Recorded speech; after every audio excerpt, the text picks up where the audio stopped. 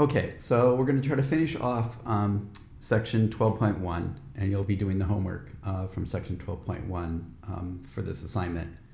And really, the last little bit is about how bonds and molecules have partial charges. We have several different ways of representing that, which we'll talk about. So the first question is, what do the symbols delta minus and delta plus mean in bonding? These are lowercase Greek deltas. Well, they mean partial charge, either a negative or a positive partial charge. They're used to designate which end of a polar covalent bond has which charge. And as you'll have learned from electronegativity, you might be able to guess that the end that has the larger electronegativity in a polar covalent bond will be negative, partially negative, and the end that has a smaller electronegativity will be partially positive. Okay, so what's the relationship between electronegativity and bond type? Well, polar bonds are they're still covalent, but they also have a partially ionic characteristic. That means kind of a positive and negative end. And they try to show that in table 12.1. So when there's basically no electronegativity difference, it's a pure covalent bond. Polar covalent bonds are kind of intermediate. They have a little bit of they have a lot of covalent character, and they can have increasing amounts of ionic character depending on how big of electronegativity difference they have. And then finally, when the electronegativity is really big, it's going to be an ionic bond. Just like that little simple table that we talked about last time that gave the values that could kind of be used to tell you whether it's nonpolar, polar, or covalent bond type. Now, what is a dipole? A dipole is a vector that we draw along a chemical bond pointing from the least electronegative atom, that's the tail of the vector, to the most electronegative atom, that's the head of the arrow in a polar covalent bond. Now, what does a vector mean? Most of you have had math, but if you don't know what a vector means, all it means is it's essentially an arrow that has a direction and a magnitude. So the direction is always going to be along the bond. The magnitude, we draw them longer when there's a big electronegativity difference, so we draw them shorter when there's a small electronegativity difference. So that arrow works similar to the delta plus and delta minus.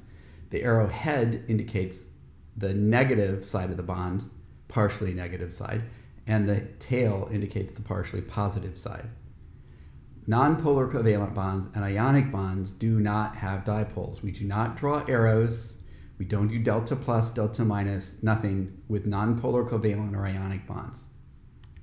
Now, here's an example of a dipole. So a dipole shows which end of the polar bond is partially positive and which is partially negative. So below I've got some atoms and their electronities are shown. So you can see got an oxygen atom with 3.4, a chlorine atom with 3.2, and a hydrogen atom at 2.2.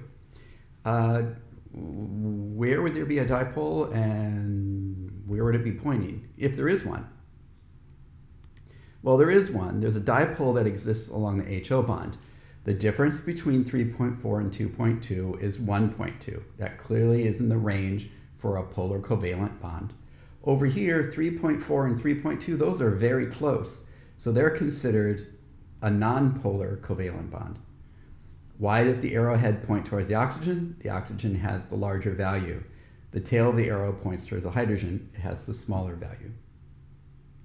Now, what's a dipole moment? Now, a dipole moment sometimes is the same as a dipole. If you have a molecule with a dipole moment, all it means is it's got a positive side and a negative side. So if you have a 2-atom molecule that has a dipole, it automatically has a dipole moment. But you'll see it's a little more complicated than that when we get multiple atoms in a molecule. Now we indicate a dipole moment by drawing an arrow from the center of positive charge to the center of negative charge. In a 2-atom molecule, it's the same as the dipole, the way you draw that. However, it's not going to be the same once we get more complicated molecules. So here's a 2-atom molecule. Fluorine end is delta minus, hydrogen end is delta plus, and we've got our dipole moment drawn from the center of positive charge, which is the hydrogen, towards the center of negative charge, which is the fluorine. If you wanted to draw just a dipole, it would actually be the same arrow, because this one only has one dipole and has a dipole moment because it's a 2-atom molecule. 3-atom molecules are a little more complicated. Okay? So here we've got a water molecule.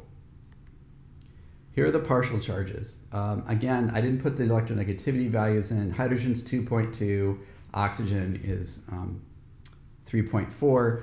So there's a 1.2 electronegativity difference between the hydrogen and the oxygen, and that means this is going to be partially positive because this is a polar covalent bond, and this will be partially negative. And now do you notice we've got two dipoles this time because we've got two bonds, unlike the previous example where there was just two atoms and one bond. So you draw the dipoles wherever there are, along a bond, wherever there is a charge difference. Since we've got two bonds, we draw two dipoles. Dipole moments for molecules, the way we figure them out is they are an arrow that points from the center of positive charge. Look, you've got a center of positive charge here, a center of positive charge here. They're the same size. The arrow tail starts right in the middle of those two. And the arrow head points towards the center of negative charge, which happens to be the oxygen atom. So it's an arrow that's sort of dissecting our oxygen molecule. That is a dipole moment for this compound. And what the dipole moment shows is that this side of the water molecule has a positive charge, this side has a negative charge. And when you're reading through the textbook, you should make sure you look at figure 12.6 because figure 12.6 shows how water orients itself when it's near things like sodium ions and chloride ions in solution.